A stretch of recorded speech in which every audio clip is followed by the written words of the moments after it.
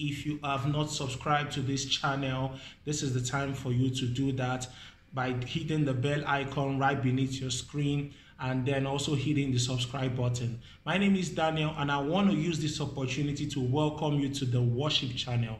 This channel where we are here to play godly music videos and have interviews with worship leaders across Africa and the world. But today we are doing something that we haven't done before, and that is looking critically at the movie that has been trending on YouTube for the past 1 week. That movie is Abejoye. Abejoye is a Yoruba word which means the Almighty. We shall be looking at the season 4 of Abejoye just in a critique aspect. We're not going to be reviewing the movie, we're just going to be looking at it in terms of critiquing the movie.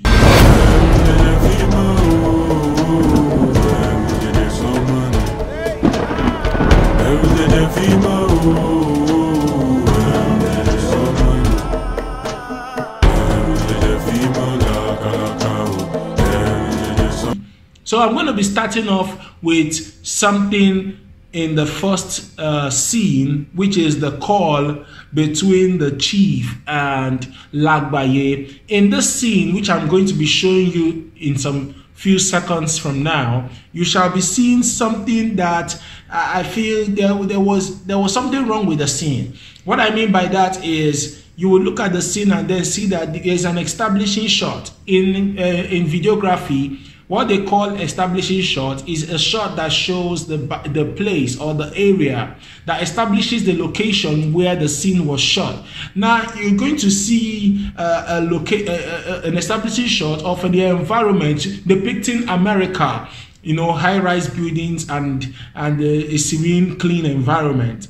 But when you go into the scene itself, right into the scene, what we are seeing there is an office. And the office, I mean, doesn't look like as though it is in America. But one thing I like about the scene is that the accent of the chief that was on call with Chief Lagbaye in that scene, he had the American, semi-American accent, which was good. But in terms of the background, there could have been paintings, sculptures, I mean, things that depict America in the scene that could have actually struck a chord. For somebody to be a professor in one of the universities abroad, in the United States, there should have been something in the office that should have depicted that, not just having books on the table, not just having a phone and yes. So I feel there are things that are supposed to be there that were not there that should be there.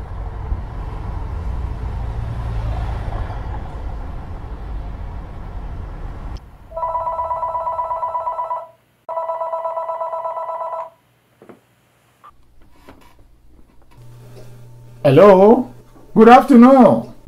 This is Dr. Edmond Lagbaye of the African Religion Department in the Wesleyan University, Kansas City, Missouri. Am I on to Bamidele? Yes, you are right, sir. This is Mr. Bamidele. How may I help you? Well, just to greet your father, High Chief Olayiyotan Abejoye.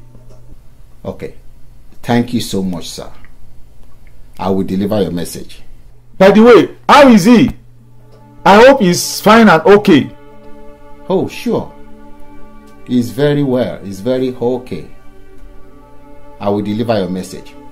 Is he there with you? So I could greet him.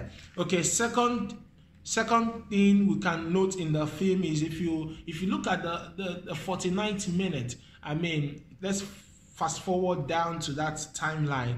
In the scene you're going to be seeing now, I mean, you're going to see that you will notice that the African traditionalists in the US, during their meeting, they struck one of the carved staffs. These staffs were on the table, I mean, on their occultic table or their diviner's table with a white and a red spotted pot. And then you will notice that when it was time for them to commence the meeting, because one of their members was not around, I mean, Chief Bayeboton was not there, and so they had to start off the meeting. And before they could start the meeting, they had to stand up and then one of them, before standing, had to hit the staff of Abejoye, striking it face down to show that he is absent, and because he's absent, he cannot be part of that meeting. I mean, that scene was very good. I mean, it symbolized the traditional belief of these traditionalists that were in that scene.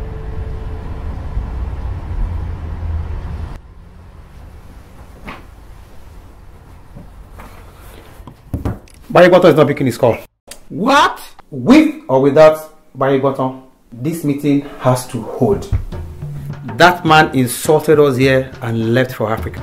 Chief Afokino, I propose that this meeting continues. Let's move on. Oh, yes.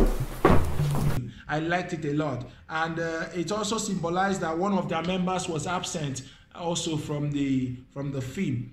Okay, I mean, not from the film, but from that scene. The next thing is the next point that I love about the film is the scene of confrontation. If we move forward to the 53rd minute of the film, you will notice that there was a confrontation that ensued between the traditionalists.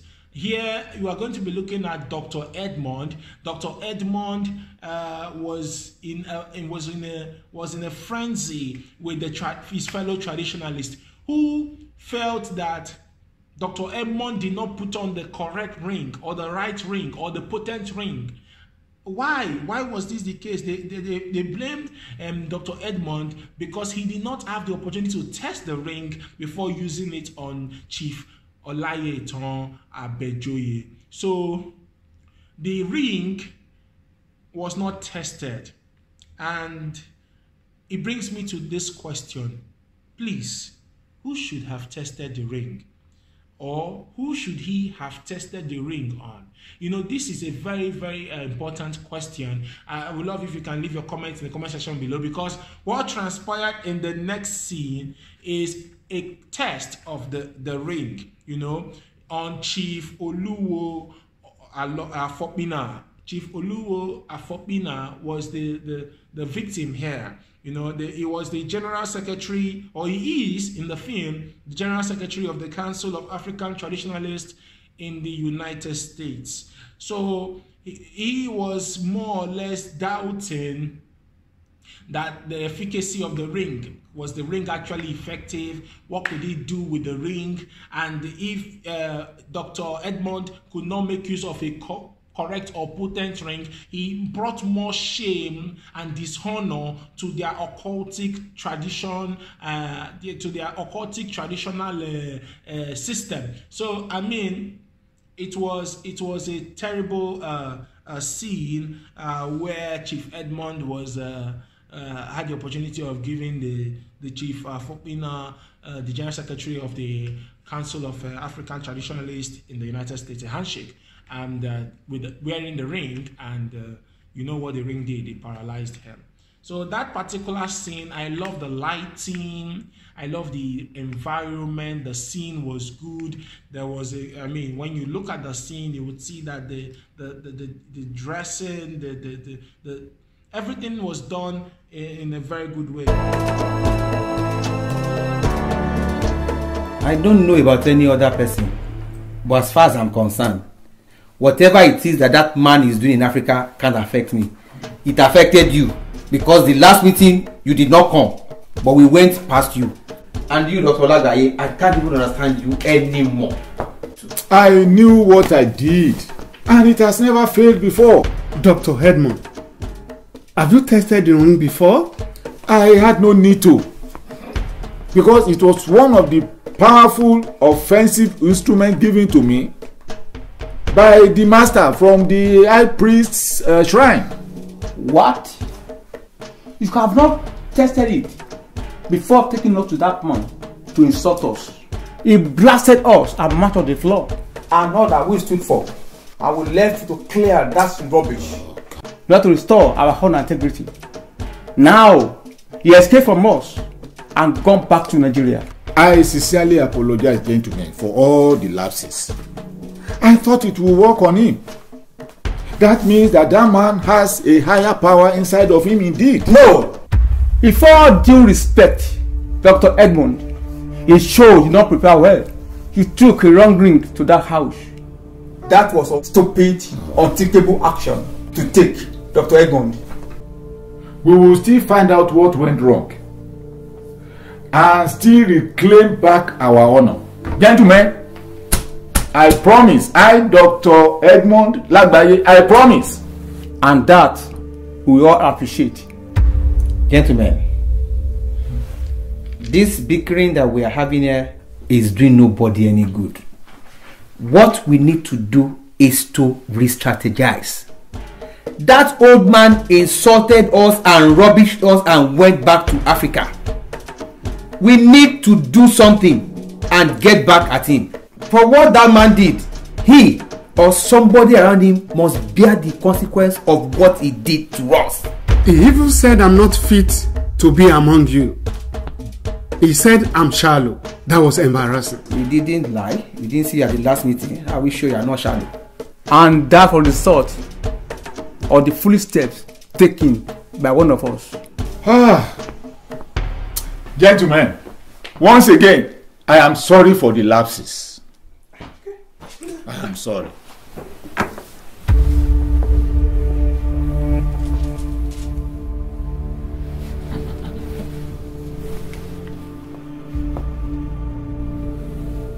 Hi, Chief. Once again, I apologize for all the lapse. Kind of thing will not happen again. We will appreciate that.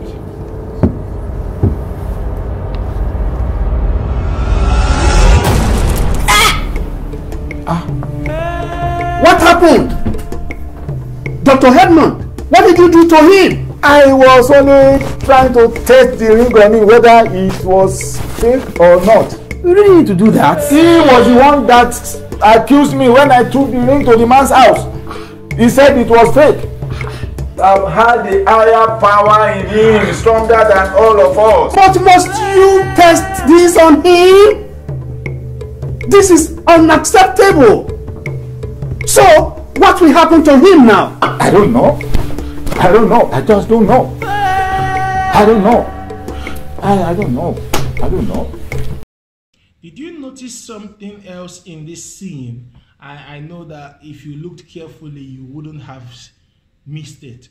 Yes, if you look closely at this scene, which I'll be replaying again, the famous scene of the chiefs, the traditionalists, beginning their meeting without one of their own who could not make it for the meeting, you will notice that something happened in the scene.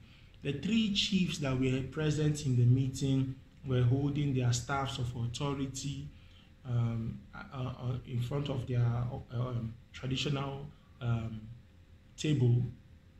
I think their divination table or cultic table, I don't know what to call it. And then something remarkable happened in the hand movement.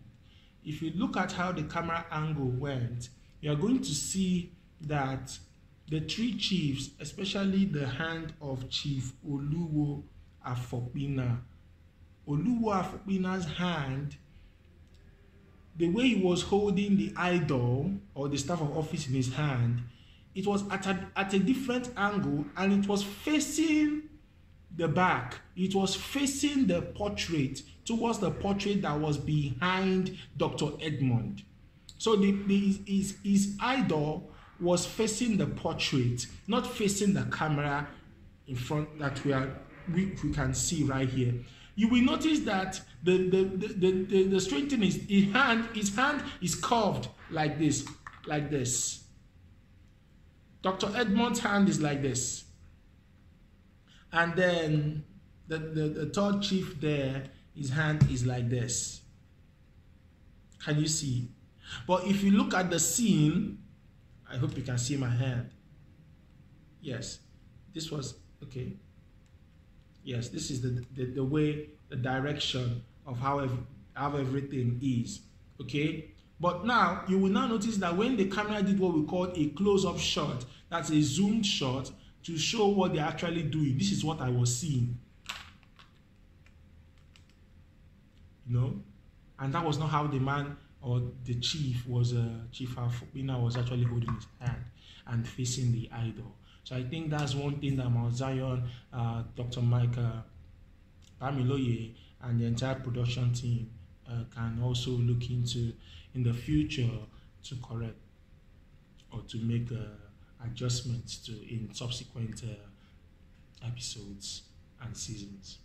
And in this scene, I want to show us, I want us to see what's going to happen between the doctor and the family of Chief Afopina. Afopina's family in this scene is depicted as in a scene that is they are going through the aftermath of the ring, the handshake that Chief Afopina got from Dr. Edmond. So you're going to notice in this scene that the doctor came rushing in. There was nobody opening the door. There was no maid, no security man, no nanny, nobody to receive the doctor into the residence of Chief Afopina. You know, the African traditionalist, the revered African traditionalist. Nobody was there to receive him. He just came in, the doctor just walked in, and there was no prior call placed to the doctor. There was no scene showing a call being placed to the doctor for the doctor to come. It was when the doctor came, I observed that the doctor could not fully diagnose the case that was wrong with Chief Afopina, and then he had to insist that he dialed 911 for the hospital, for them to bring an ambulance to take him to the hospital. So at that in that scene, I can see some kind of distortion. There is no harmonization between establishing a shot that can tell us this is what led to the doctor coming in. We don't even know how he came home. You know, nobody knows how he came home. I know he didn't drive himself because he was paralyzed from head to toe. The scene did not show us how he got home. And throughout the scenes showing the traditionalists, they've never been driven by a driver. Even you can see it from subsequent scenes when even Dr. Edmond came to pay a visit to the family of Bamideles when Baba had come back to Ajibogun. You can see that in the prelude for season 5. But be that as it may, I was expecting to see how he came home and how he was conveyed home, as well as what led to the doctor coming and how the doctor was transported and how he was ushered into the room. Yeah. Orimio, yeah, Lagbaye, Odaleawo. Lagbaye? Who is Lagbaye? Where have you gone? What have they done to you?